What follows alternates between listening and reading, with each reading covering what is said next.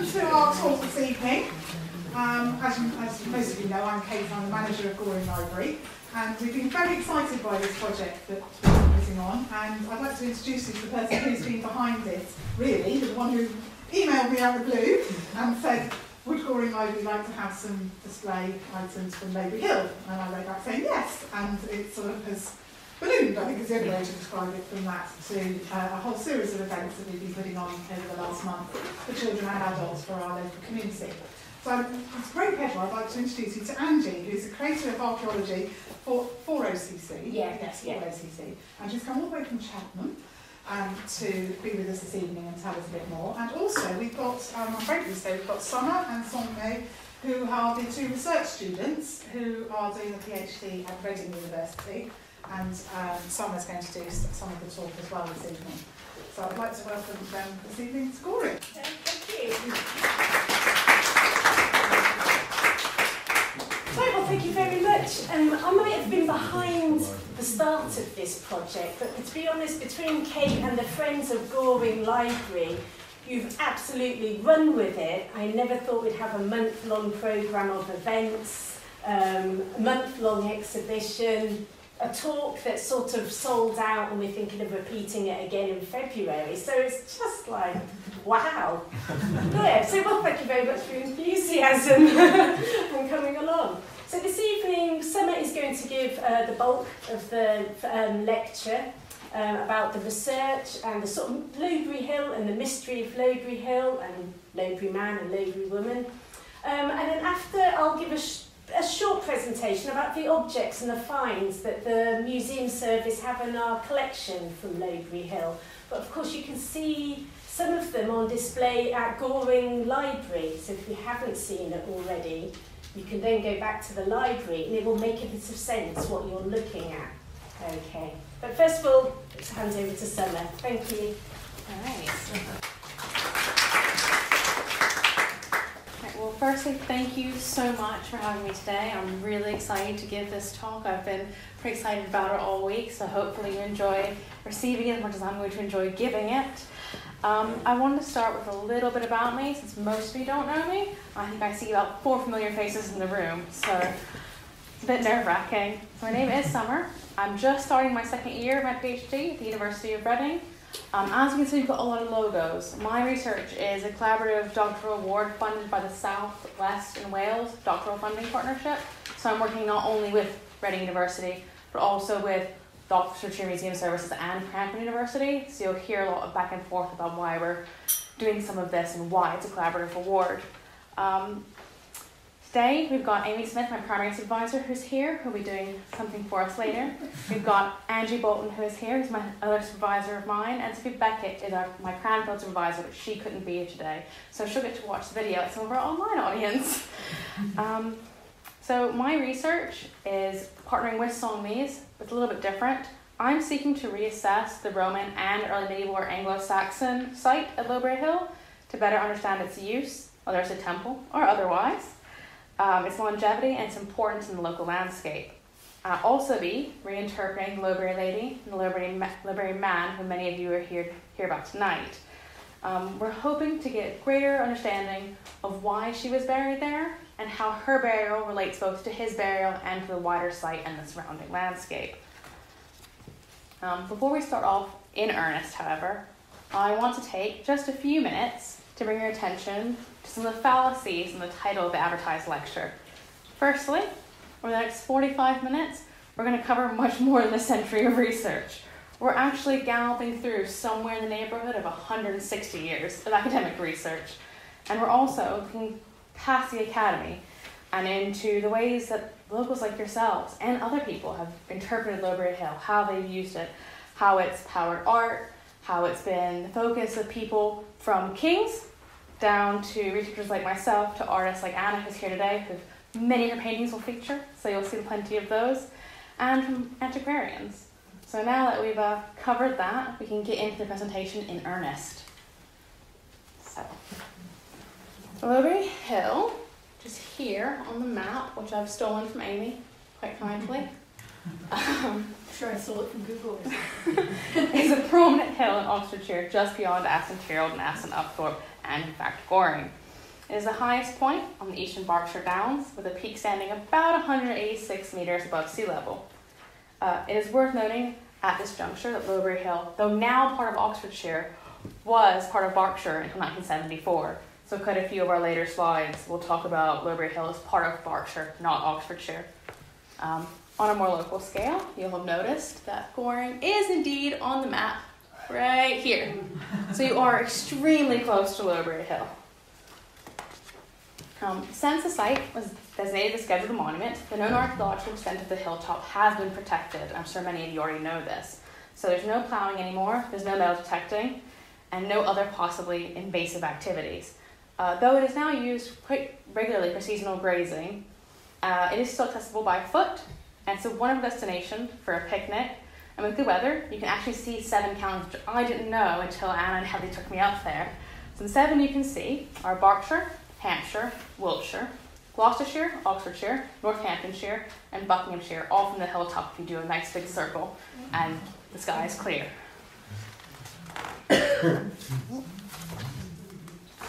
So we've got here an image by Hedley, but we'll start before that with the name of Lowbury. So Lowbury wasn't always called Lowbury, but we'll come back to that. The name that we do use today, Lowbury Hill, comes from the Old English, so loch and bur, whereas we see a lot in place names around the country, words which identify the barrow and the Roman structure respectively. Now, this image, as I said, taken by Hedley Thorne, who couldn't be here today, shows these 2 main archaeological features extremely clearly. It's a beautiful image. So, the raised structure here in the midground, that's the Anglo-Saxon or early medieval barrow that we're talking about throughout this talk. In the background, this big square is the Roman enclosure, and here is the ring ditch. Now, this ring ditch is not much documented. In fact, the only reference I could find to it, other than this photo, was some of the 1950s RAF photos that we've got, which I haven't been able to access just yet. Hopefully we'll have them, and it should be that ring ditch, but it could be something else. It's not been subject to any archaeological exploration just yet. Hopefully in future we'll get to look at it with some geophysics and see a better idea of what it is and when it is in time. Now, as I alluded, Lowbury Hill wasn't always called Lowbury Hill, and some of you probably already know this, but throughout the 19th and early 20th century, a lot of locals referred to Lowbury Hill as Oyster Hill because of the huge number of oyster shells found on the site. Now, I've included this mosaic floor, which has a Roman depiction of an oyster, though it's not even from Britain, it's North African. But it's a beautiful oyster, so I thought we'd bring it in here today. That said, oysters weren't the only thing eroding from the hilltop. In 1844, William Hewitt published The History and Antiquities of the 100 Compton Barks, and interpreted the site as a Roman military camp on the basis of coins and possible tessera found by the eagle-eyed antiquarians of the day. Now, tessera refer to these little square bits, usually of stone, but also of glass and other materials that are used to make floor inlays, and sometimes walls, but usually floors. Now, these finds are lost. We haven't been able to track them down. They're probably in someone's home or in a box in a museum as of yet unlabeled, unfortunately. And I suspect that the things that they were calling tessera probably weren't tessera because we haven't found any more of them. No one has found any further tessera, and we usually expect to find loads as they were used for flooring. That said, that didn't stop anyone interpreting the site as a Roman military camp, with tessera that were maybe found were theoretically used to pave the flooring of the commander's tent. Now, we haven't found a tent, we haven't found a floor, and there's no evidence for a camp. But throughout the 19th century, that's what we believed, hence our nice friend here, which is a Roman soldier's tombstone from York. Now we're on to the actual academic recent research-ish. The first documented invasive investigation on the site was undertaken in 1859 by Mr. R.H. Valby, the landowner at the time. Now, note, I referred to his excavation, or his work, as invasive, not archaeological. And that's an important distinction, because antiquarians like Mr. Valby, though invaluable for the development of British archaeology, really damaged the sites that they were investigating more often than not, unfortunately. During the course of his works, Mr. Balby dug down into the barrow, which we looked at earlier, on the site. He was really hoping to discover the Lowbury man. Fortunately for us, he missed him entirely. What he did find were some Roman coins and some wood ash. These images, which this one here is by the lovely Anna Dillon, who's here with us today, and shows the barrows in beautiful, beautiful foreground here, very visible. And this is a LiDAR image from the Environment Agency. And LiDAR stands for light detection and ranging. It's one of the ways that we find archaeological sites. They both show the barrow, and I put them here to show really what we could have lost had Mr. Balby been more enthusiastic and more successful in his excavations, and we're quite lucky that he wasn't as lucky as he would have hoped to have been. Now, the first archaeological excavation was led in 1913 and 14 by Donald Atkinson, at the time a research fellow in the classes department at University of Reading. So his excavation, which was the first one that we consider truly archaeological in nature, investigated the Roman enclosure, which is this big, giant rectangle here, as well as the barrow, and two other sites, only one was on this drawing, which didn't yield much of archaeological interest. Alongside uncovering the remains of the enclosure wall, he discovered a wide range of finds, some of which Angie will talk about later, so we won't talk about them too much now. But they included roof tiles and daub as building materials, coins, agricultural tools, weapons, items of personal adornment, so jewelry like the ones I'm wearing today. And he also discovered two burials. Now, the first was in the line of the Roman wall. I've highlighted her here. That's Mrs. Lowe, our Lowbury lady. And then here in the barrow is Mr. Lowe, our Lowbury man. And Atkinson was the first one to find both of them. The first of these burials, as we said, is our Lowbury lady. She was interpreted by Atkinson as an older adult woman who was the victim of a Roman period human sacrifice meant to bless the enclosure wall. She was buried lying on her back, orientated east-west, with her head towards the west. And she was buried without any grave goods. Now, our male, back over here, as we might have seen in the museum, Woodstock, is an older adult male. Some popularly refer to him as Mr. Lowe, the Lowbury man. He was found also lying on his back, both his head towards the south, and his grave contained a huge variety of grave goods. He had a sword, a shield, an enameled spearhead, a knife, miniature shears, a bronze hanging bowl, a bone comb, and various other buckles which would have held these items on his clothing and buckled his clothing. So his location in this beautiful barrow led Atkinson to dub him an Anglo-Saxon warlord, which we keep hearing, and we'll hear about a little bit more. Now, on the basis of Atkinson's finds from the site, and especially agricultural tools, just like this ox goad here, of which several were found at Lowbury Hill, and this one isn't from Lowbury Hill, Atkinson determined the site probably served as a Roman upland farm, with a series of buildings organized along the interior of that wall, leaving the central area clear. And he suggested that towards the end of the Roman period in Britain, just prior to 410, this site would have served as a fortified settlement, which would have fallen to the Anglo-Saxon invaders, including Mr. Lowe, which is a quite fun narrative. But he wasn't the only one to think that Lowbury Hill might have had an agricultural nature. In 1934, so several years later, Huntingford suggested that Lowbury Hill served as an upland cattle enclosure, hence our friend here. Whilst Atkinson and Huntingford's interpretation of the site have largely been dismissed in more recent research, the site is still active agricultural land, and Mr. Walters, who's a tenant farmer there now, uses the site for grazing, and the hill, the slopes of the hill on all sides, are regularly planted with crops. Though we haven't found much archaeology, there's just not too much of a worry, they're not scheduled, it's fine. But it is worth noting that this land has always had at least some agricultural function, and there are some field boundaries there as well that predate the Roman side, So you think that this was being used for farming for the entire time, basically, on and off at least.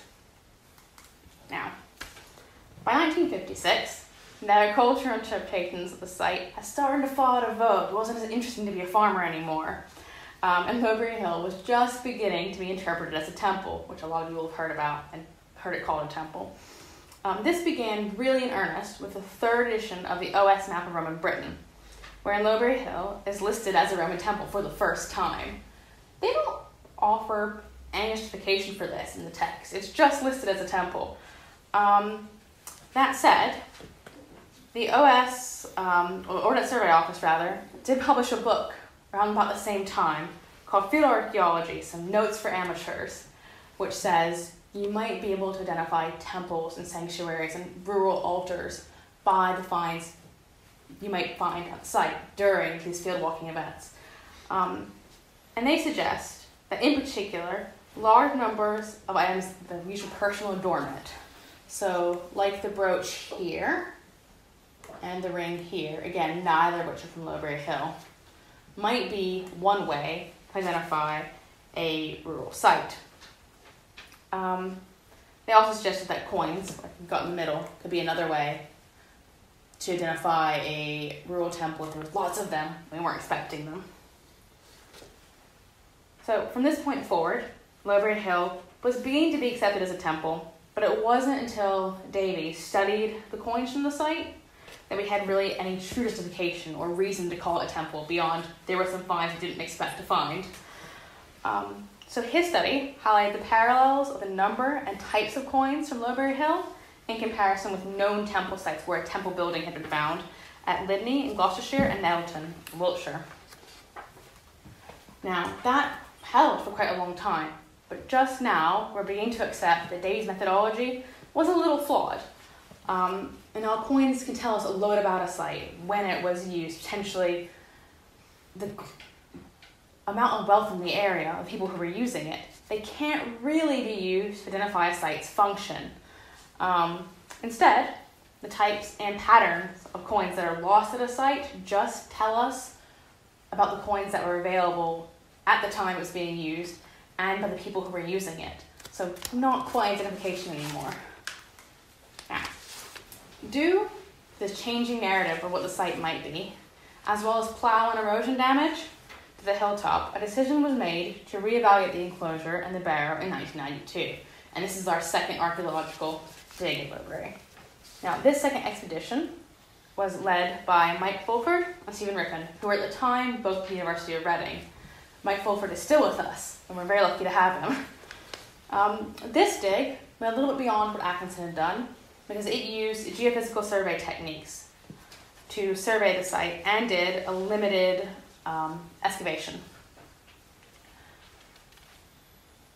So neither these geophysics nor the excavation revealed any evidence for internal structure, so we still haven't found that temple. They did find some more of the building material that Atkinson had found, some more roof tile, no more daub though. And they found a small subset of the material mirroring what Atkinson had found. So we've got some rings here and there. We've got another brooch. And we've got some pins. This is all that personal adornment that was being used to identify the site as a temple. We found more, which is quite nice, but doesn't really tell us what the site does. But, and really excitingly for me, during this dig, they found an area of intact stratigraphy along the enclosure wall near where the Lowbury lady was buried. Now, stratigraphy, that is the sequence of soil or earth layers deposited by humans and or natural action through time, is what archaeologists use to discover the history of a site, when things happened, how they might have happened. And that intact stratigraphy showed that the Roman enclosure wall had been robbed out. That is, the stones had been taken out of the foundation and a ditch had been left, presumably. And it was within that, seeing that Atkinson and Fulford thought to them, Rippon and Fulford thought to themselves, maybe this woman isn't Roman. What if she was buried in this ditch that was left by robbing the wall? So they tested this theory, radiocarbon dating, which confirmed that the Lowbury lady isn't Roman. She was early medieval, which means that her burial could not have been a Roman period sacrifice for the wall.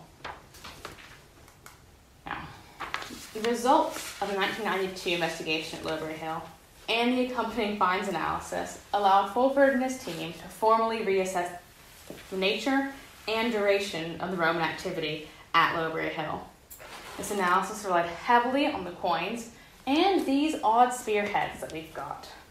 Now, these were found by Atkinson, and as you can see, each of them has one or more alterations that would make them basically useless as a weapon. You couldn't hurt anyone with these, or you'd have a hard time trying. Now, as you can see, this one and this one, have knobs affixed to the top like this.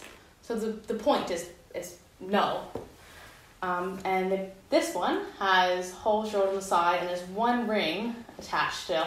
This one probably has something similar, but it is damaged, so it's quite hard to tell. And the third had this metal crescent or hoop attached to the top. So the examination of these coins and these spearheads and several other finds from the site, especially animal bones, led Fulford and his team to determine that Lowbury Hill must have served as a late Iron Age and Roman ritual site from the 1st to late 4th or early 5th centuries AD, stating, on the evidence of the quantity and certain characteristics of the artifacts discussed above, the evidence of the faunal assemblage, and the structural evidence from the 1992 excavation, we have no difficulty in proposing that Lowbury was the site of a Romano-Celtic temple. And that's where we begin to run into some problems. As we've already mentioned, we haven't found the temple building yet. We haven't found an altar. And without either of those, we can't really confirm that the site hosted either a temple or an altar. On the same vein, Lowbury really lacks a lot of the clear-cut examples of the telltale small finds we often associate with Roman temples. And these, for example, include curse tablets, like we've got here. And if you've been to Bath, you'll have seen loads of these in a display case. We've got miniature votive weapons. This one here is a miniature axe. And some of these were found at Uli. And we've also got votive plaques. Now, nothing like this really was found at Lowbury Hill. So again, that tells us, is it a temple? Now, the closest we come at Lowbury Hill are those weird spearheads we just looked at. In my research, I found that these are pretty similar to iron objects that we interpret as spearheads, but they're called beneficari spearheads, or ritual spearheads, or hastapuri, so spears of power, basically, signs of power. And these are from the continent, to the European continent more broadly. Any in Britain have been so far diagnosed, or identified rather, as ritual objects, ritual spearheads. The beneficari spears, broadly defined, as I said, as ceremonial spears, are made of iron. They often had perforations and or rings, like ours. And they were used by members of the Roman military on special duty. This included tax collection and law enforcement in a world where they didn't have just police like we have today. Anyone doing a policing duty was usually someone in the military or a local governor or administrator serving that role temporarily. So in this scenario, these all little spearheads might have been used as a badge of office to denote status, to say, at this moment we are serving as the police, as a tax collector. Now, this is not to completely derail the ritual idea of Lowbury Hill. Sacred space in the ancient world was not as clearly delineated as it is today. We stand in a church, we know that it's a church. But that might not have been the case in the Roman world. We know that roadside shrines were extremely common. Wells were used as ritual foci after they stopped being used for drawing water. Households had small shrines to the lares, or the household gods, much like you might have a crucifix in your home today. And graffiti and protective jewelry remind us that the gods were very much a part of everyday life, and they were everywhere in the Roman world. And they can be invoked anywhere at any time and for any reason. So with this in mind, I have no problem at all accepting that Lowbury Hill hosted some kind of ritual activity. but I'm not yet willing to accept the site and sites of a similar nature, because there are several, as temples, until we find the temple building, if we find the temple building.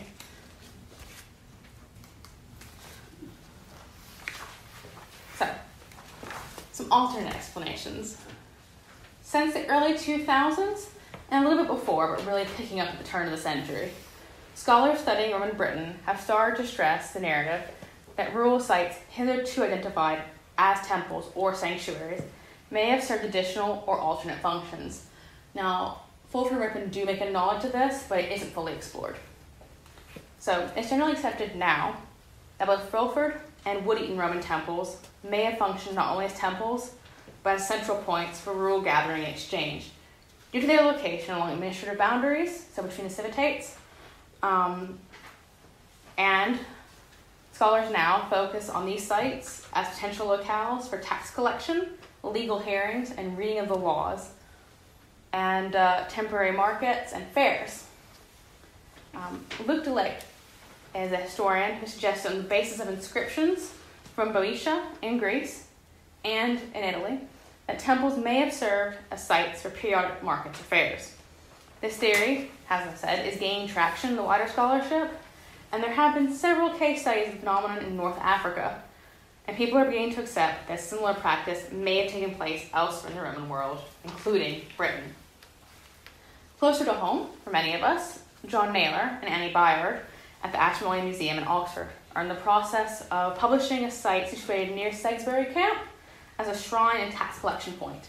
Now, hopefully that will be out at around 2025, last I heard from John, so we'll have that to look forward to. And it's against this background that I believe Lowbury Hill, which was located along one of these administrative boundaries in Roman, medieval, and modern times, luckily enough for us, may more accurately be identified as one of these central points, which offered rural inhabitants of the Berkshire Downs and surrounding areas a place to hold periodic markets, to pay their taxes, to interact with the Roman state, and yes, potentially to undertake ritual activity. Now, if Lowbury Hill did serve as a market, we might not see very much evidence of that apart from the finds, things you'd want to buy if you were a rural farmer or someone living out of the town. And that's because market structures, like this table here, don't necessarily have to be permanent. Many of the awnings and tables like this would have been brought for the day, set up, and taken down and taken away, like you might see at a modern farmer's market today. And if this is the case, with the way the soil is at Lowbury Hill and the quick draining manner of it, without any stone flooring, we wouldn't see any wear patterns from this. There would be nothing apart from maybe some nails, which we have plenty of. So this is a possibility. Now, some of you may recognize this photo. Since 1992, research on the site has slowed significantly. Most scholarship is focused on these two burials, and we haven't really learned much more about them despite this. I've not included those of the human remains, A, because I'm still studying them, and B, because I think it's impolite to do so without warning in advance. So, studies of our Lowbury lady still regularly consider her as a victim of human sacrifice and or a Celtic mutilation ritual. And this narrative is often a little confused, oddly enough, with at least one recent publication from 2019 still considering her to be Roman in date despite the radiocarbonates we discussed here that are widely published and available. Now, other scholars have really focused on the damage to her skeleton, which as far as I can tell looking at her bones occurred after burial, to argue that she had her facial bones removed as part of an early medieval Celtic ritual sacrifice. The lack of scholarly engagement with her and the persistence of these incorrect interpretations really highlights the problems with the existing discourse to the unfair treatment of both individuals with a little bit odd, unfurnished, unexpected styles of graves, but also women in early medieval studies. They're really left out. As you might have noticed, the men, especially the men with nice graves and nice things in their graves, get a lot more attention, as is the case with our Lowbury man. Now, his burial hasn't been radiocarbon dated, but it has been dated on the basis of his grave goods. And we think he was buried sometime between 610 and 685 AD. Some stable isotope analysis was done by Harriet Bryant Buck, a master's student at Cranfield at the time, and that revealed that he lived either in Cornwall or Western Ireland during his childhood. And scholarly research on him has consistently viewed him as an elite male, a warrior burial. And he and all of his grave goods are usually on display at the Oxfordshire Museum in Woodstock, which is why I've got this lovely image site here. Now, he's temporarily off display. You may have seen the press on that. And he'll be back 12th of December. I'll be putting him back in his case. But right now, I've got him. I'll be looking at his bones to hopefully come back later in the year or next year and give you a brand new lecture about what we found out. So his burial on Lowbury Hill has been studied in quite a lot of detail. And it's been linked to the site's location, which would have been, at the time of his burial, on one of the border zones between Mercia and Wessex. It's been linked to the site's Roman heritage and the views from Lowbury Hill over the surrounding landscape. Remember those 7 counties we named? That would have been a really prestigious place to be buried. It is important, however, just now to note that the identification of this man as a warrior burial doesn't necessarily mean he was a soldier or a warrior. Warrior or weapons burials are generally considered as a status symbol, not a direct identifier of occupation. And in his case, by the time he died, he suffered from quite severe arthritis. He had a wounded arm, he had broken a collarbone that had been healed quite badly and not quite back in place. So he would have likely been in a lot of pain, or it would have been completely impossible for him to wield a sword or a spear. So you can probably imagine that he was not fighting at his time of death. So the title of warrior is maybe more of a symbol of respect in this scenario. Now, whilst academic research on the site may have slowed down since '92, in the intervening decades since Swope and Rippon's dig, public interest, as we can all attest today, has really grown. And I wanted to take the remaining time I have with you to discuss the site from a public perspective as a destination, an inspiration, and a resource for each and every one of us to enjoy. So today, as we all probably know, Lowbury Hill is a really popular hiking destination. Several people, some of whom are in the room today, have documented their hikes, their runs, their cycle trips on social media. Up on Lowbury Hill, you'll see photos, you'll have the site tagged. And the trig point on the site, shown here, that was a terrible circle, is attracted with loads of trig pointers. These are individuals who document their adventures to try to find trig points around the country, which is a really interesting hobby. One that I've not had a chance to look into in much detail, but after this, I'm hoping to, maybe once I have more time. There have also been some guided walks to the site, some of which were organised in the past as part of Dillon and Hedley Thorne's art exhibit, but also more recently, this month, we've had some as part of this month of events. So Oxfordshire Museum Service and Goring Library have organised 2, one of which has already passed. But one, which some of you may be booked in to attend, is due to take place on the 12th. And as we kind of already brought up, artists such as Hedley Thorne and Anna, who's here today, whose work we've seen a few times already throughout this presentation, frequent the site as an inspiration. But these types of sojourns are not new, as the advert here shows. Now this here is a very blown up section of this, so you can actually read it in the back, I hope. So this is showing that Smith's Luxury Coaches and Cars out of Reading used to offer afternoon coach trips to Lowbury Hill as of 1937. And later, in 1992, the site was visited by some well-known motorcycle enthusiasts, as we'll see later, if everything works. And in fact, we can see Lowbury Hill serving as a really important local focal point from the 19th century onwards.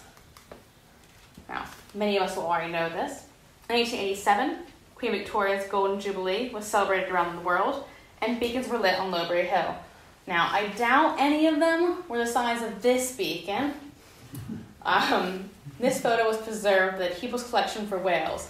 They don't actually say where it is, but we're pretty sure it's not on Lowbury Hill. So, the bonfires that were held on the site did leave archaeological traces, however. Atkinson, as you can see partially in the quote here, noted several burnt stake holes and layers of burnt soil, while later, in the 1992 dig by Fulford and Ripon, It was reported that the heated soil that was as a result of these fires caused several anomalies visible in the geophysical survey results, which have been very problematic for our interpretations. Now, as is demonstrated by the case of Lowbury Hill, fire can damage even hidden archaeological remains and affects the soil in such ways to make electric and magnetic results yield false results, which will show modern-day fire pits instead of archaeological features.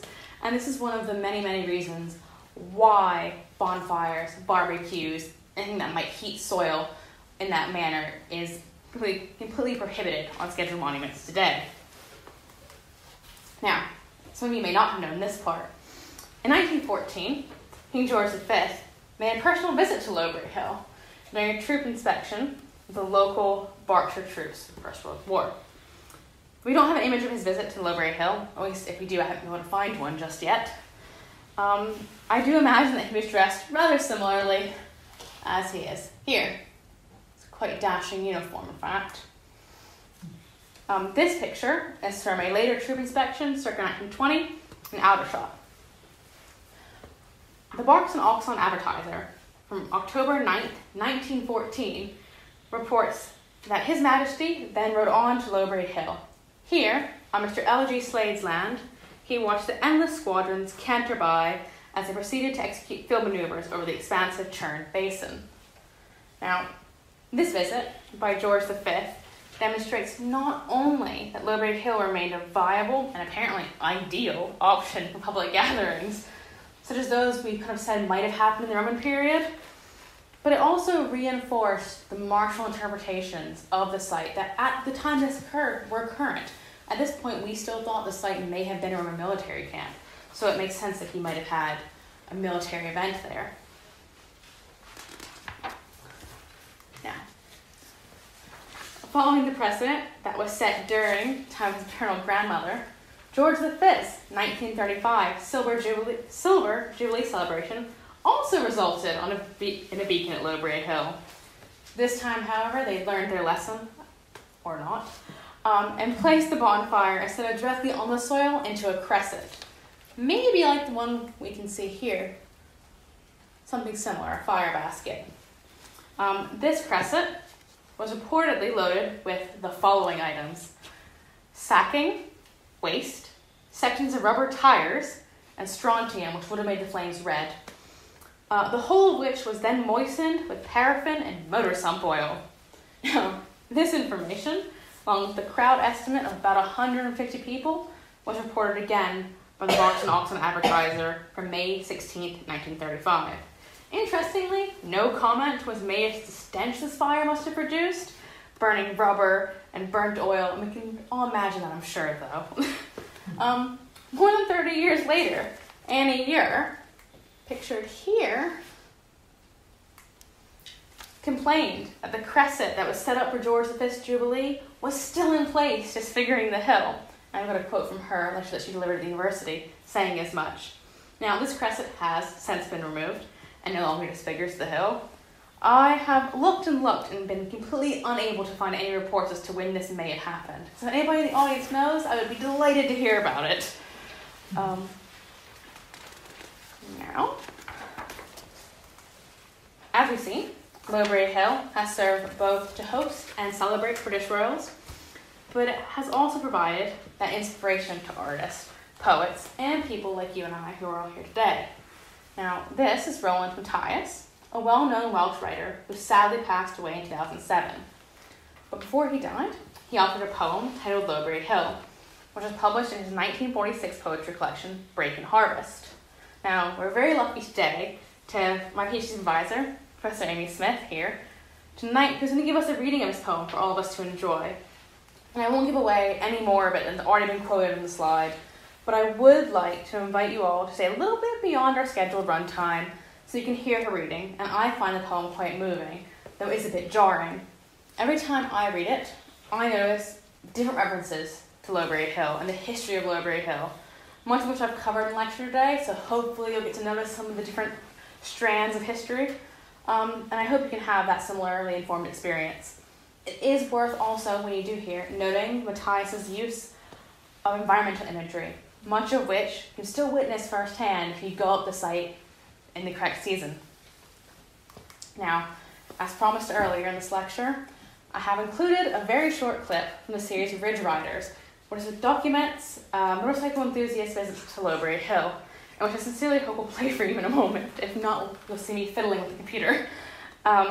This episode, which is part of a series aired by ITV Meridian, doesn't really actually show the hill, but does show several objects that you might have seen in person if you visited the Woodstock Museum, the Oxfordshire Museum in Woodstock. And while this dialogue is interesting, it is somewhat out of date with our knowledge of the site today.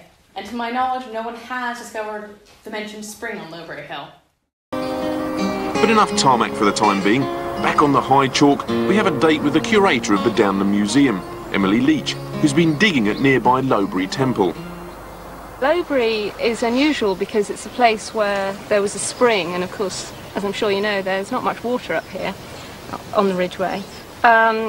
And people came along and put what we call votive offerings down into the well or into where the spring was coming out of the ground. Sort of gift for the gods. And some gifts for the gods, yeah. Right. Some of these things are brooches. This is a little bit of a bone pin that's been carved. Yeah.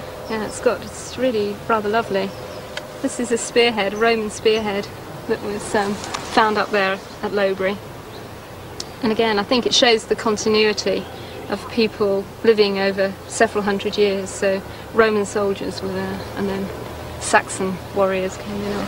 So what sort of people would the Romans be poking that into then?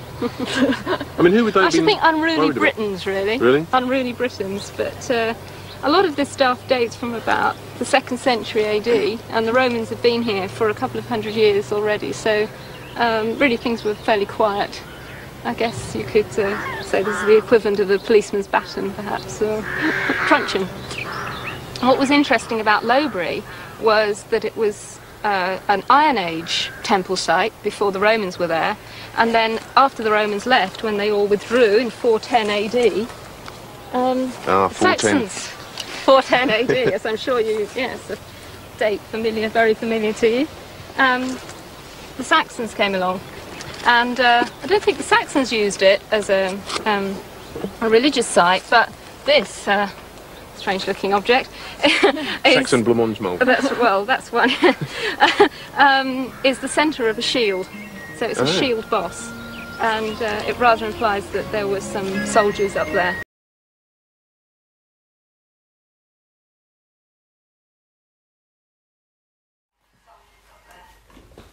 Right, that's stopped.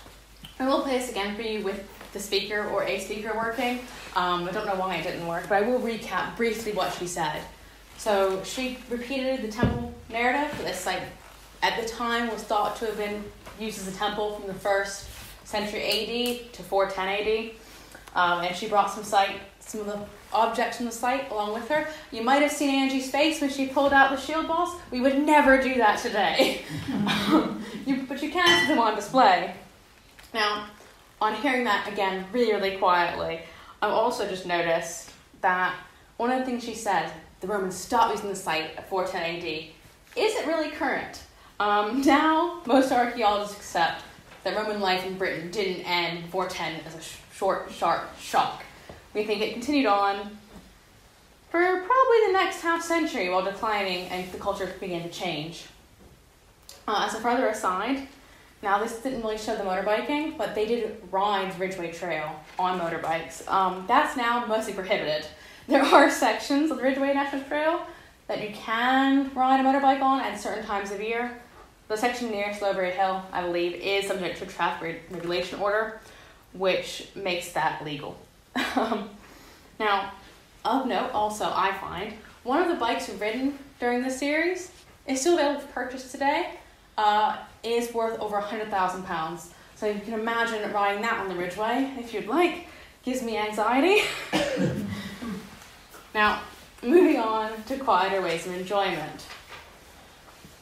I want to take a few moments to highlight work by two of the artists that I had an extreme pleasure of working with over the past year and a bit. All the photographs here, and some shown earlier, are taken by Hedley Thorne, who has a wonderful eye for photography and unfortunately couldn't be with us here today. All the paintings that are running through are by Anna Dillon, who is here with us today. Luckily, I didn't know she was coming, so I was quite excited to see her. And she's obviously an incredible artist. And whenever I'm getting a little tired of the research, I look at her paintings and I'm enthused to start all over again. Now, both Hedley and Anna do have some artwork currently on display in Goring Library. So if you haven't gone, I would really encourage you to go, because my slides and the projector do not do them justice whatsoever. But these artworks are by no means the only ones that Lowbury Hill has inspired. Many visitors to the site sketched the hill and its views, myself included, but you'll never see my sketches. They're rather unskilled in comparison. I hope that artists do continue to take inspiration from Lowbury Hill and the surrounding landscape and create artworks for us all to enjoy. If any of you are interested in doing so, and I think some of you may have signed up, there is a line-on collage workshop being run as part of a series of events. That's run by Jane Dipple on the 12th of November, and will give you a chance to produce an artistic response to Anna and Hedley's work, as well as their own artifacts that are on display in the library. But you can also go up the hill on your own with a sketch pad or a camera and make your own responses in real life, plein air style, out in the wilderness, as it were. Now, Angie, if you want to start singing for sides, now is the time. Now that we trace the history of Lowbury Hill from the 19th century until today, we can start to look forward to what the site has to offer next, the future of the site for us. From a personal perspective, I'm hoping to improve our understanding of the hill and fill in some of the blanks I've highlighted today. Over the next few years, I'll reassess the Roman and early medieval or Anglo-Saxon site at Lowbury Hill to better understand its use and see that the marketplace suggestion actually holds up under scrutiny. I, for one, hope it does, but it may not be the case. We'll all find out together. I also aim to reinterpret the early medieval female burial and develop an understanding, a deeper, greater understanding of her life and death. So some initial results for you as a teaser for the next lecture we're going to do. I've not found any evidence whatsoever that she died a violent death. All the damage to her bones that I have found was quite old for the most part, and it was caused by the compressive force of the earth under which she was buried, and some was caused during her initial discovery by Atkinson's workmen, who unfortunately fractured her skull with a tool, but quite minimal damage as far as it goes. Further analysis of her bones is in the plans. We're doing some isotope testing and some ADNA testing, which we hope, with some luck, will tell us much more about her. So where she lived, what she ate, what her ancestry was, and maybe will reveal any diseases she might have had in life that can be discovered through the use of ADNA. I also hope, as I said, to deliver some a follow-up lecture on the results of these findings in the future, and I hope to see each and every one of you there again. Before I hand over to Angie, I want to take a moment to thank every one of you for coming out tonight and for your enthusiasm for this site. Throughout every stage of this research, Lowbury team's research to date, not just myself, but Seongmee, Amy, Angie, Sophie, all of us, have been really supported and encouraged by local communities around the site, which is extremely gratifying and comforting as an archaeologist to have that support, to have the locals behind us, encouraging us and spurring us on. But really, the true future of the site comes down to you. Lowbury Hill and how it progresses into hopefully the next several centuries will be determined by site visitors, by locals, by artists, by anyone who is lucky enough and willing to let the site impact their lives. And as long as everyone continues to stay engaged and interested in Lowbury Hill, it's going to continue to show up in the academic research, in the public-facing media, in art, and outreach events, and a destination for us to all go for a relaxing walk on the Ridgeway. So thank you so much for having me.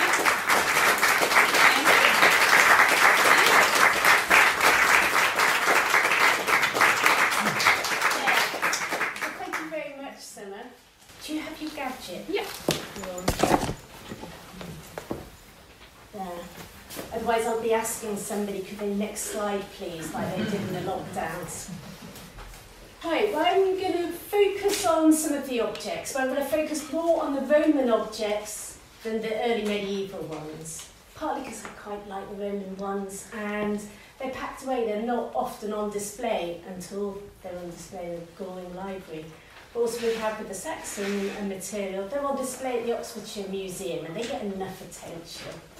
So this is just a quick sort of look at some of these objects. So the history of the collection.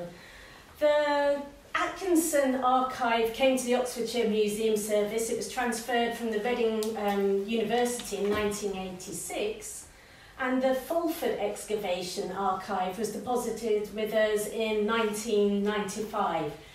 With additional paperwork slipped in 2021, I found these in my office when I was having a tidy. That's Mike Fulford's words. So it's been enhanced more recently. But when we're talking about archives, what we're actually talking about is the documents that were used, so the site notes, the site diaries, the plans that were made of the excavations, the notes and specialist reports on the objects, on the pottery, the animal bone, that all comes to us. Am I going to hit the right button? Yeah. So they're stored in these sort of document archive boxes at the Museum Resource Centre at Standlake. Along with them come the publications. So this is Atkinson's publication on his excavations. And then also the finds. So this is just an example of the metalwork, just one small box of some of the metalwork and how it's packed and stored in our metalwork store. We don't have a lot of pottery from these sites. That wasn't really deposited with us. A sample was, but we don't have the full amount. If it were excavated today, you tend to deposit the whole lot. So then people in a few years' time can look at it and reinterpret it, not just rely on what was said in, say, Atkinson's report. So for the Lowbury Hill, we have 1,168 records on our data management system from Lowbury Hill. There's more objects than that because one bag, for example, will have 37 Roman coins unidentified. So, but that will count as one record. So we'll start with the coins then. So go have a look at those coins in the library because you will see them a lot better. So the coins, there are 727 identifiable Roman coins. And in total there's about nearly 800 coins. So I'll just talk about the identifiable coins here. And so what we've done is they've been identified and then the proportion of coins have been put into these time periods. So these are called Rees periods, after Richard Rees, the Roman numismatist. So he's divided the Roman period into, say, 69 to 96, the Flavian time, and you can see the proportions of the time. And Summer mentions that, sort of traditionally, you can compare this pattern of coin loss from different sites. But when you look at this pattern of coin loss, you will see a similar pattern on Roman villas, you will see a similar pattern on temple sites, you will see a similar pattern on farmstead types. You're coming up here, we've got our first coins in that mid-1st century.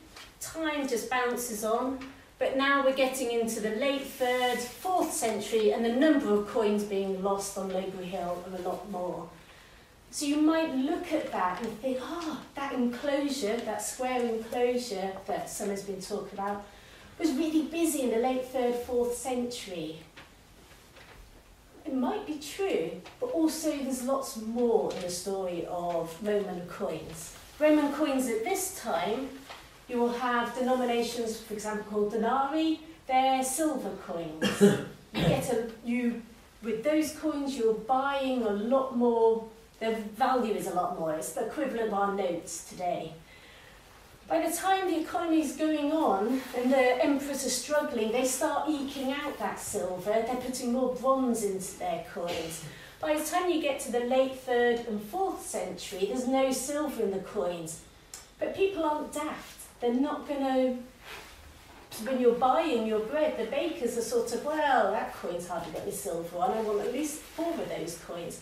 So now the Roman Empire is churning out these late 3rd, 4th century coins, and they're millions to try and keep the economy going. So this is one reason why we see far more coins in the late 3rd, 4th century. It doesn't mean it's an extra busy time at Lowbury Hill during this time. There's lots of nuances and subtleties that people like Summer are going to draw out more. They're going to look at all the objects as a whole. That's as interesting as I could make Roman coins be, okay? I could talk a lot more, but I will stop there because then you will glaze over. But go look at those coins. Look at the portraiture that you have. These earlier coins, the busts look like the emperor. So truly, go and have a look at them. When you get to the late 3rd, 4th century, they look slightly cartoon-like. The 4th century ones are like Homer Simpson. Go have a look. Sorry, did you have a... Well, you're talking about those coins mean. Why do you think there is a massive number in 364 sort of thing, and then nothing? Would that indicate that they'd stopped using this art? It might be that these is really common in that late 4th century, the House of Valentinian, the coins are being produced. These coins then, in the Theodosian, the first, start to be made of silver. The emperors revised the denomination, so they start to be made of silver again and far less. But if you drop a £10 note, well, I will. I'll be looking really hard for it. If you drop your silver coin, you look really hard for it. If you drop one of your Tetricus first bronze coins, become a bit of a rush, you don't look for it. So we're looking at the coin loss, and I think that's the explanation why. Unless someone tells us different in a year or two's time. So I'm standing here with these are my ideas, theories, imaginations, but someone will hopefully tell us a bit more. So a broad overview of the metalwork that we have in our collection from Lowbury Hill. And I haven't included the unidentified things in here. I haven't included some of the weapons. But really to illustrate, we have, hold on, where's the button? A lot of objects, bright yellow here, of personal accessories. It's the jewellery, it's the decoration. This is the ox cleats. Remember those iron prods for the cattle? We have just over 19, I think, of those in our collection. It seems quite a large amount. I didn't include an image because they're really boring iron spirals with a spike on the end. But we've got here, so this is the one object that's potentially votive religious connotations. It's the head of a China cockerel. And I haven't included an image because when you look at it, it looks like it could have been made in 1920. I can't quite believe it's Roman. So I've ignored it. So let me stick with the interesting things. So brooches. Oh, I've lost my drink. Here we are. So looking at brooches. So our earliest brooches on Lowbury Hill are in that very, very late Iron Age, early Roman period. So sort of 100 BC to sort of mid-1st century AD. And these brooches are made of one piece and they're just like the safety pins we use today. Just picture those.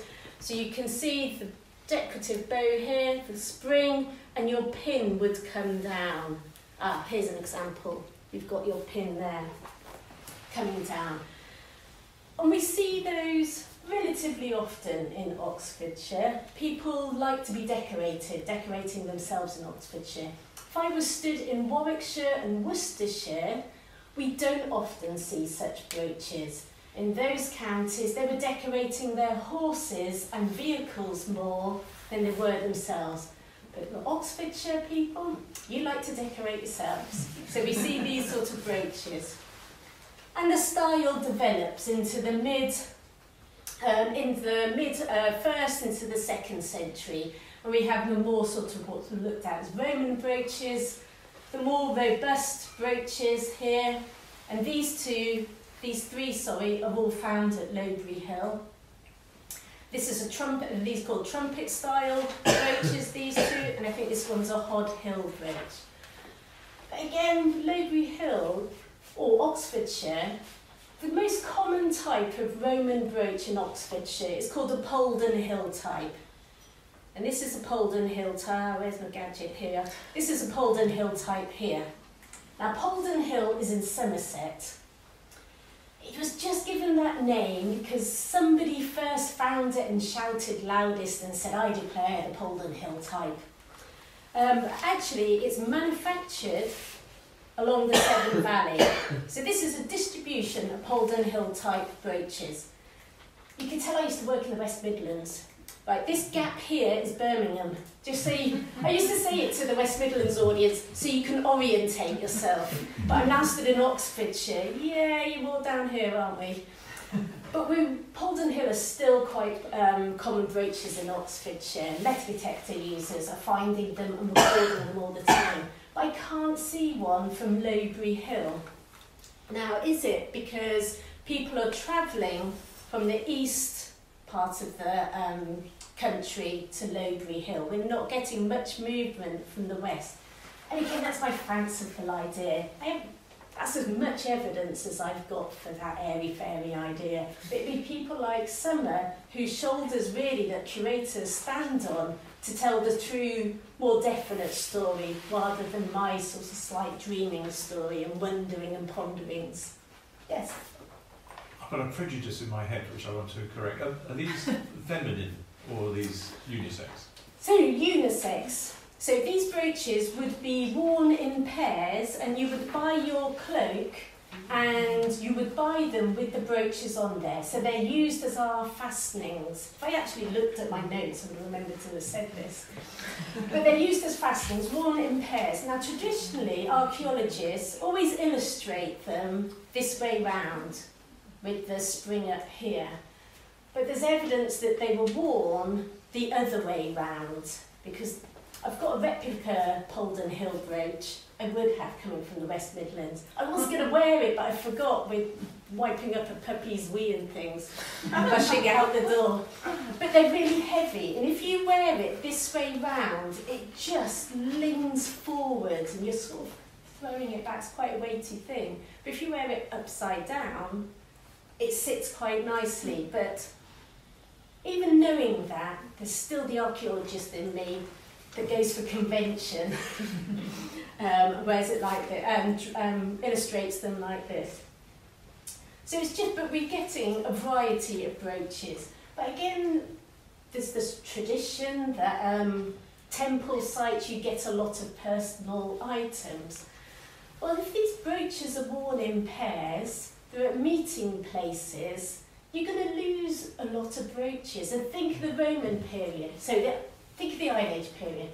All the metalwork in the Iron Age period, particularly that very late Iron Age period, is artisan metalwork. They're carefully crafted. The Romans, it's mass manufacture. They're churning out these objects, the huge quantity of objects that we're now seeing.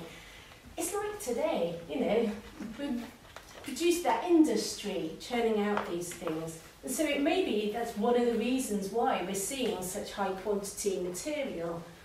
And also the pins break really easily. We see a lot of repairs on some of these brooches.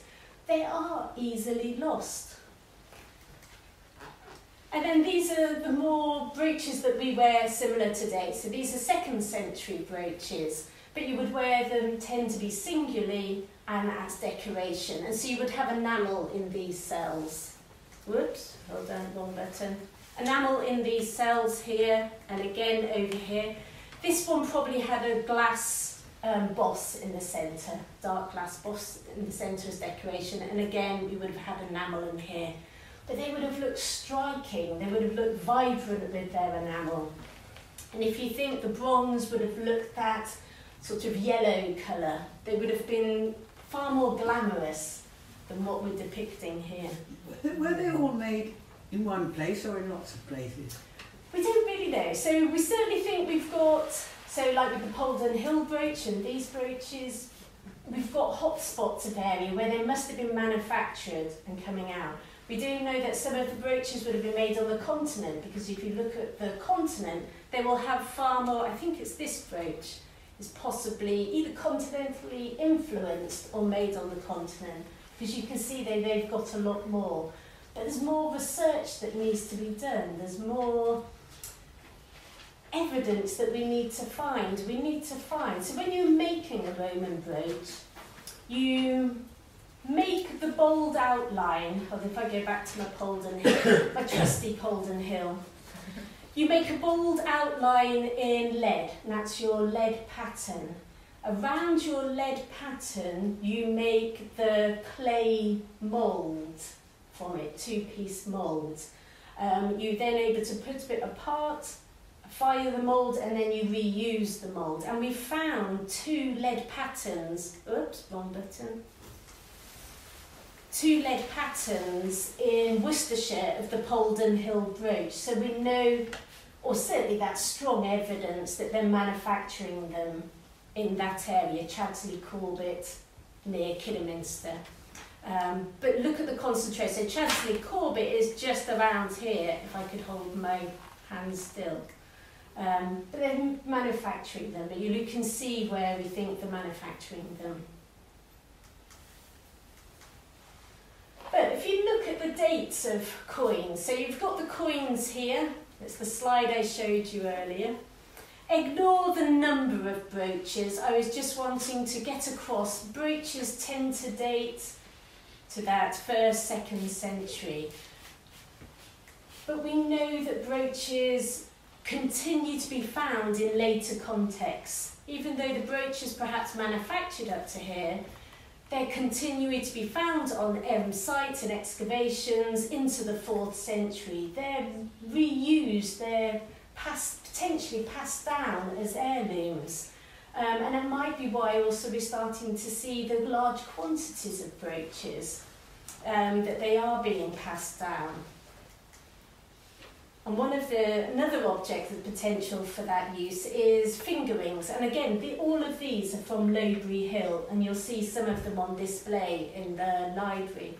There's a large quantity of finger rings, but again, at the back of your mind, have the Roman brooches. Romans are churning out mass production of these objects.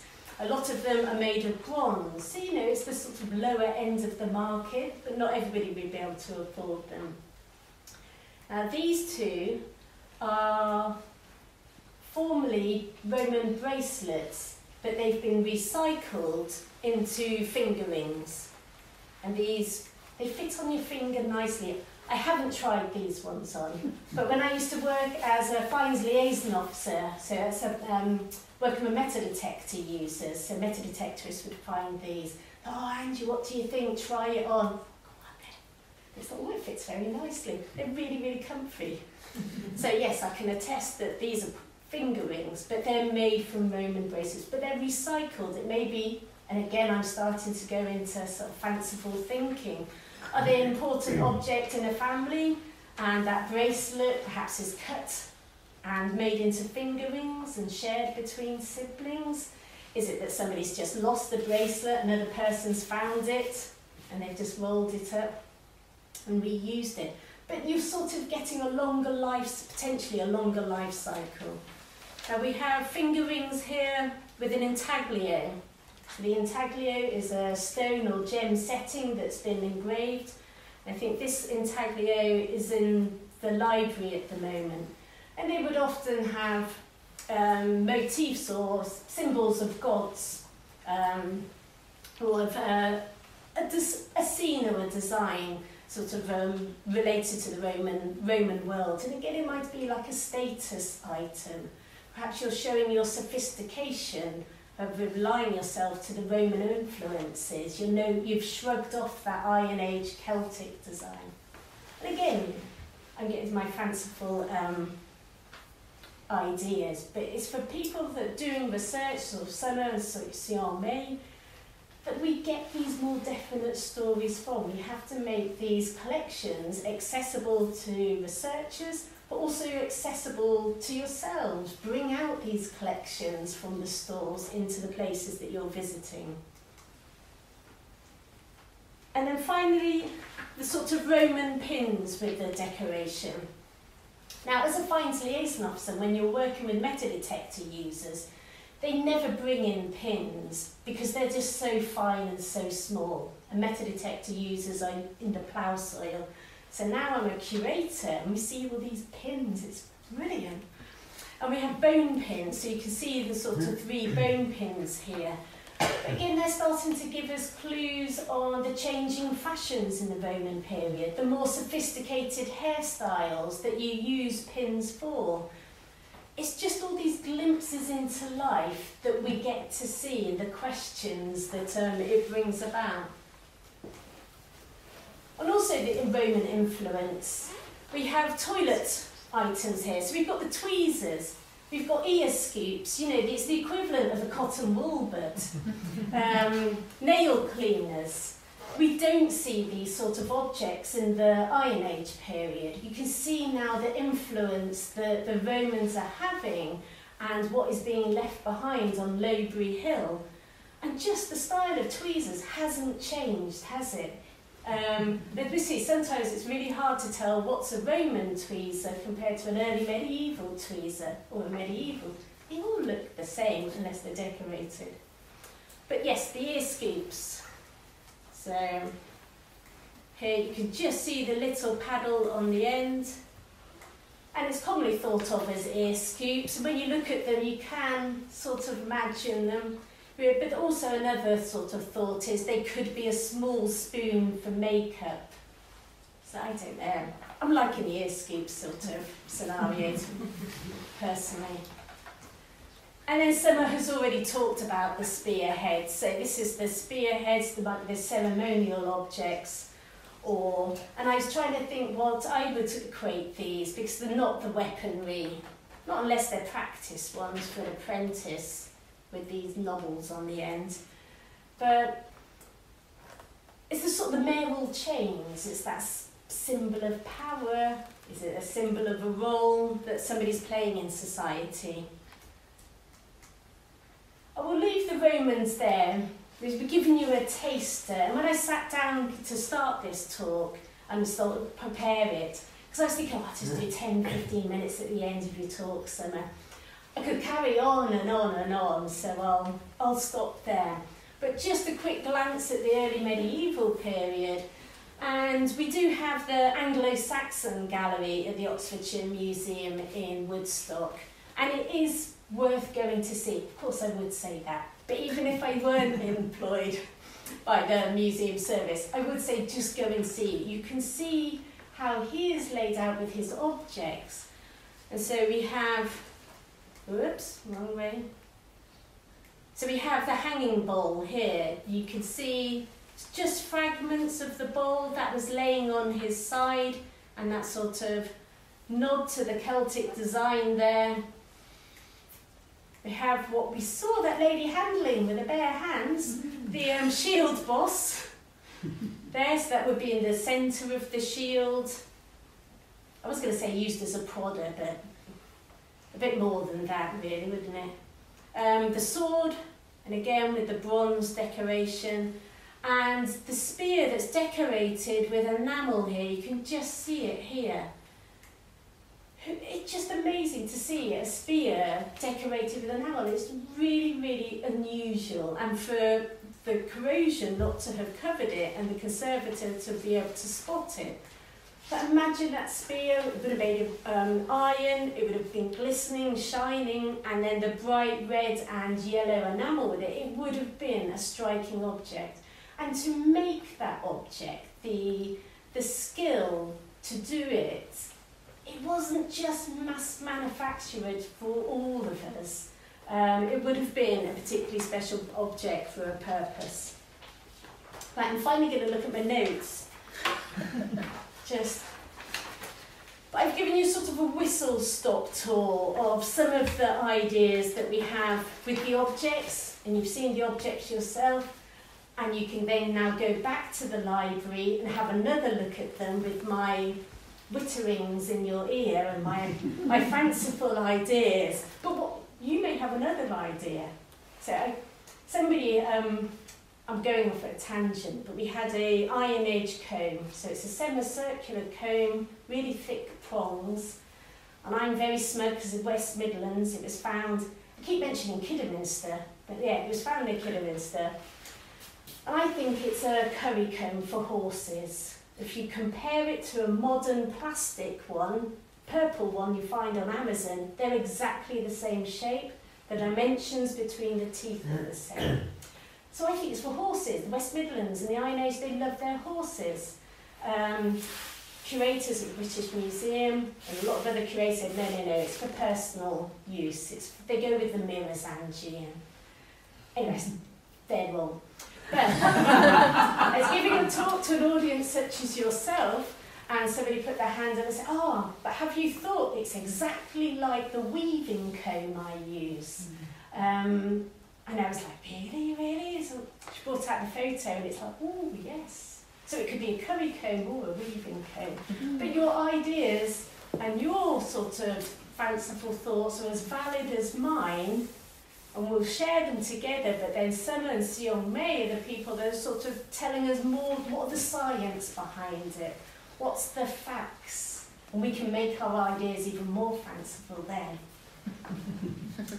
So really, in conclusion, I think all the Lowbury Hill material is overdue a re-examination and to be reflected on and the interpretations that we have of the site so far. And I keep saying that as a curator, I am standing on the shoulders of specialists, object specialists, researchers such as Seongmee and Summer, the perhaps metal detector users that are working in the county, the field archaeologists. And I then retell these stories, be it in the galleries, coming out to places like this, through other exhibitions. And that collaboration work is just vital, I think, for all of us. And the collaboration in our case with Lowbury Hill and Goring, for me, has included the Goring Library and Kate at the back, the Friends of Goring Library, who really have run with this whole idea. Roman yoga? Did anybody's children do Roman yoga? I thought that was brilliant. The collaboration with the University of Reading and the Cranfield University for having this research being carried out. But following the theme of what Summer has also said, we are all responsible for Lowbury Hill. So me as the curator for the objects, but for yourselves, you're the sort of guardians of Lowbury Hill because you live by it, you have an interest in it, you're keeping it alive by what you do, sort of walking up the hill and your interests. The landowner and the farmer are the custodians just at this moment in time. It will be somebody else in 500 years' time, 1,000 years' time. And particularly for that landowner and farmer, we need to support them in protecting the site, so by respecting the rights of way around that site, reporting any what we think is illegal metal detecting. And so I'm going to put my old fines liaison officer hat on here. So illegal metal detecting is if you don't have permission from the landowner, you're illegal metal detector. But with Lowbury Hill, it's also classed as a scheduled ancient monument. So it's actually illegal to dig any holes in there, and the landowner and the farmer have restrictions on what they can do on the land. So if you see what you think is a legal activity, don't approach the person, because there are some illegal detectorists who are not pleasant people. But they're very brazen, so they will do it in the daytime. It's not always at night time. But contact either myself or Ed Caswell, the Oxfordshire fines liaison officer. I will let go of my old job and stop being a fines liaison officer, because he's the person who's working with metal detectors, but he has the connections with the police officers who do investigate it. But actually be reassured that the police in this area do keep an eye on the Ridgeway and around here, because our curatorial assistant, Lindsay, is a runner. She runs with a club in the area, and occasionally they have nighttime runs. Balmy. So 2 in the morning, they'll run the Ridgeway. And I think about 3 in the morning, near Lowbury Hill, they got flashing blue lights and stopped, because they've all got head torches. You could see them for miles bouncing down. And it was, the police stopped them and asked them what they were doing. And they were like, oh, we're doing this run.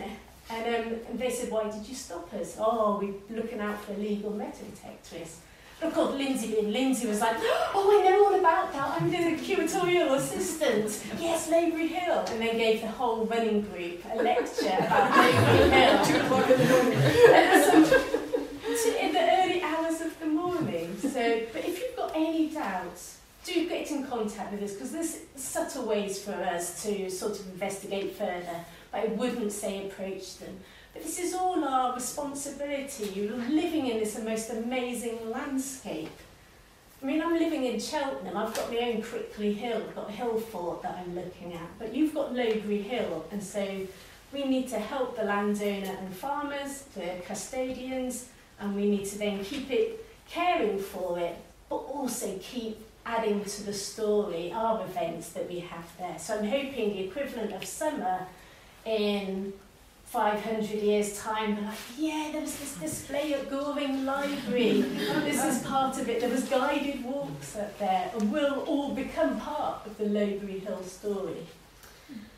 I would just like to finish off saying, well, thank you very much to Kate and the Friends of Goring Library, and to yourselves for coming along, but also to Summer and Seongmee and Amy, who are doing the research and sort of supporting us with these objects, and to yourselves for coming. It is very much appreciated. It is a joy. So I'm going to stop now and ask Amy to read the poem that Summer mentioned before. So, Okay. Thank you, Angie. Very tough acts to follow. It's possibly Mathais' longest poem in this book, which is all on a rural theme because it's called Break and Harvest, and other poems. So I'm warning you, it's longish, but it's going to be a drop in the ocean compared to, what we do. So, and it is called, appropriately enough, Lowbury Hill. Comfort and centuries with broken feet limps off this hill of recapture, where meet interminable burns of fight, mapping the brain. The rules of blood that maze and wall the sight meet here. I gaze, and the spread blood goes back from the wall, runs hard into the hand, and the brain stops. Only the boundaries stand. A moment, and a cowardly kite, news from the clambering wood, Hamwood the cloth maps have it, which at last sun could straddle the unconcern and flowers yellow on the interior common of the hours, and blue with stragglers of Ancusa breaking out from the articulated garden of control. That sun saw the common hull, irreverent to the tumuli of blood and track of root. Those trees converge in shadow, black years leap on the involving flowers. All I can do to keep the decimal of sun recurring in one day, ringed with the body and the wood, fails. Centuries cry, and blood. A speck, a half-life stops with fear. The mewing on the unfinished body bare goes on. The flecked, trenchant balebird flying crosses the ring. The wood is Saxon, Hamwood, crime, haggard destruction, homeless flight in the slack eddy of the smoking night. The cold fair mile in face, the banded swathe, cut in bough, feel the Saxon's scathe, is silent, done. Color and cattle drain from the pulmonic vein. Over the grass is Starvall, and the hill crawls down to Unhill and the draining well. Smoke rises straight on the blue breeze like breath. Is it an axe I raise here in the Roman mounds?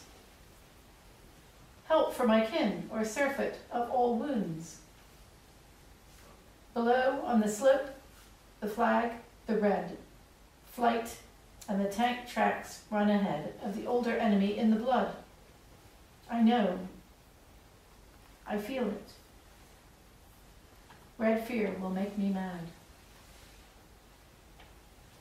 This air, this time of broken rule, is terrifying. Only the fool remains, the rooted, not to be banished broom on the surrounded common. Out of the body, then out yellow, make it a room for death. The axe and hands are here, the horn of kindred and the bear, body of the Christian dike. Dart hands and damn the flood, our body strike. Woden has blessed you once and twice, Ambrosius. These great hearts enhance the honor of our blood and battery. Rage wind and carry smoke over the abandoned huts, the tattery banner look. Back goes the foam of faces, back the red wave. I lust now for the life I gave. I, more all this kin of bitten helms and bloodshot men, less for the forsworn life than for the bones left with the broom beside the swollen Thames. Down, Saxons, wait for wounds. We drive you cattle off the antlered hill. Wait for us, stumble. What we kill is only red with the spewed edge of our fear. These are the uncovered bounds of brotherhood, walls of the great reward. Clear are our points, like Saint-Foy on the slope, close to the dragon standard, blood to blood. Common the hope recurs. Kai has the cross, and the 5 wounds on Liddington above the fosse. Here is King standing, in our hand no less, over the broom our pride hangs in the moment, and the wave breaks wide in the future. Baden will bring the flood, blood to the unmapped heart, to the torn heart tears. There will be comfort yet for 20 years.